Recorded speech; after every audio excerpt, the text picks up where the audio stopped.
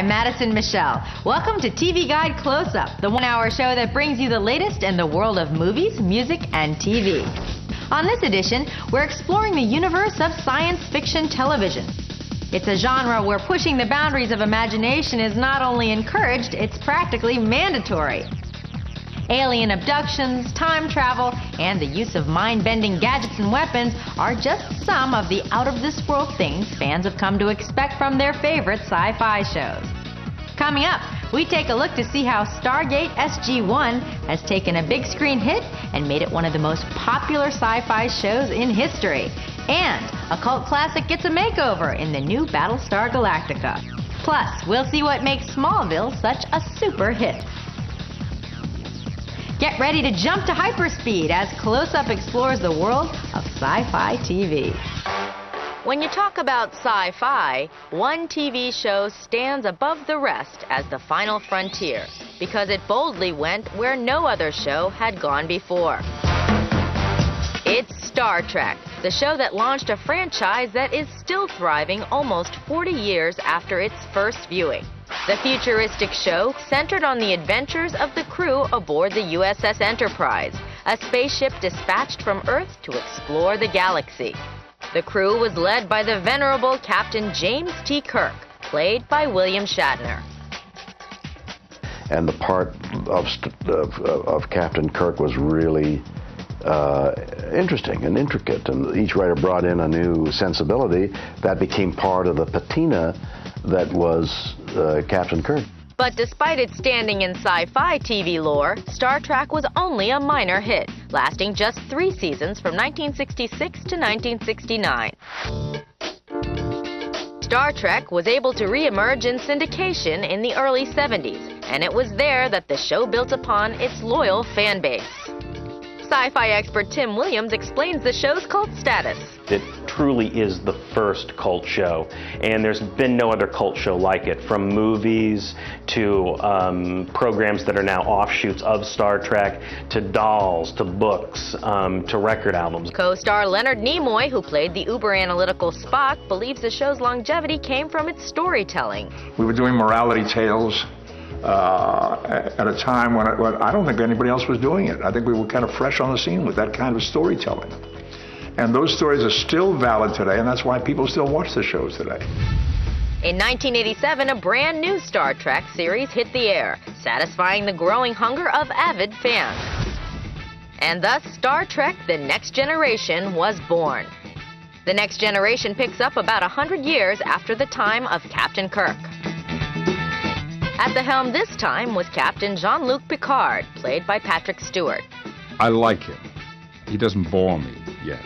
And he's an admirable man. It's, pleasant to inhabit the skin of somebody who's fundamentally a good man.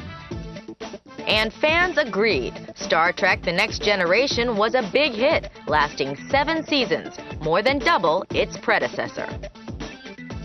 It tells great stories. It has powerful narratives, and that's the foundation of all good filmmaking, television, theater.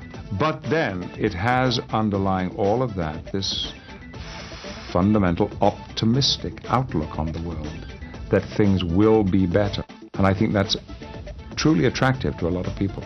Attractive enough to spawn 2 more successful spin-offs, Star Trek Deep Space Nine and Star Trek Voyager. Both shows represented the Star Trek name admirably, each completing a 7-year run on TV. And now there is Enterprise, the 5th series from the Star Trek family. This time around, the role of captain is being tackled by former Quantum Leap star Scott Bakula as he pilots the very first Starship Enterprise 100 years before Captain Kirk. As a sci-fi veteran, Scott doesn't feel pressure following in the famous footsteps of the captains before him. No, this is a prequel. We're the original show. We're the first starship to ever go out into space. I'm the first captain to captain, so I'm in essence ahead of all those other guys. So last year when everybody said, are you worried about following in their footsteps? I said, well, technically they're following in my footsteps. So. But he does appreciate the enormity of the Star Trek brand. You don't really understand how far-reaching it is until you're involved with it for a year, and you get the impact that it has had. So it's pretty daunting in a way to be a part of that also, but at the same time, it's exciting. Coming up, our own Ken Taylor visits the Enterprise to get his very own alien makeover. It feels good. And actually, it's almost like a spa treatment. Plus, we'll tell you which show has the record as the longest-running sci-fi show in U.S. TV history. Here's a hint. X marks the spot. The show's success is very simple. We have two incredible stars playing two interesting characters. And we'll give you a peek into the show that is poised to break that very same record. It's a perfect cult show. It's one of those shows that people really get into the lore of it. They kind of know the history of all the people and the characters. That's next on this Sci-Fi TV edition of Close Up. Fiction is a limitless genre, and the WB network has found its own niche of sci-fi fare right in the heartland of America. Look up in the sky. It's a bird. It's a plane. It's one of the best-looking casts on TV. It's Smallville. The WB's Smallville puts a new twist on the story of Superman, giving viewers the chance to learn how this alien from Krypton learned about his superpowers while growing up on a farm in rural Kansas. Or put more simply, think Superman the high school years. Starring Tom Welling as the mild-mannered Clark Kent, Kristen Kreuk as Lana Lang, the object of Clark's affection, and Michael Rosenbaum as Lex Luthor. The WB network has blended its trademark young, gorgeous cast with a storyline that keeps even the most hardcore Superman aficionados tuning in. Well, it's just a great story. It's someone coming of age with superpowers. I mean, how can that not be interesting? And all these adventures that he goes through. And I mean, it's a very American superhero. It's about justice and truth and freedom and all of those things. So I think it appeals to people in that sense. The first goal of this show is to show how Clark becomes that hero that we all know him to be. And I think that's the heart of the show, is how does Clark go on and use this thing that he thinks is wrong with him to help other people. Allison Mack, who plays Clark's friend Chloe Sullivan, has her own take on the show's appeal. I think Smallville's been successful in making the adaptation from comic book to life because it's a story that will never go out of style. Clark Kent is a character that every woman will love and every man will enjoy being the best friend to. Does that make sense? It's just a timeless story, and our show is an angle of the legend that has never been explored before. When we started this show, I knew it was something special, and you know, if people were going to watch it, they were going to watch it. We could just do the best job we could, and that's, I think, what we're still doing. One of the best jobs they do on Smallville is create incredible visual effects.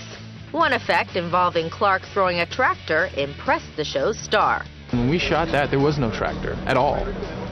It was just me putting my hands down and pretending I was throwing a tractor, and then later they put it in, and that's one of the most seamless visual effects I think we have. I mean, it's hard to watch that and see that we treated anything. I mean, it just happens so quickly.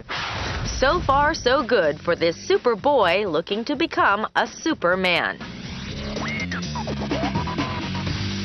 Coming up, we'll head back to Smallville and show you why there is nothing small about its success when TV Guide Close-Up returns.